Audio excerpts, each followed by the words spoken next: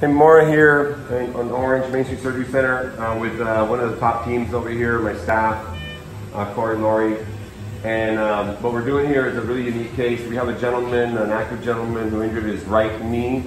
My scope is in the right knee. Scope is in the lateral portal. This little biter that you can see up there is like a fingernail cutter, medial portal.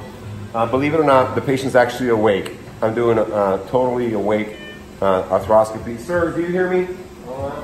How does it feel right now? Good. You're doing okay with this trimming of your meniscus right now? Good. Do you know where you are? Yeah. Can you tell me where you are? Okay. Thank you. And you know what date it is? 24. Okay. You see, so the patient's fully awake, alert, and oriented.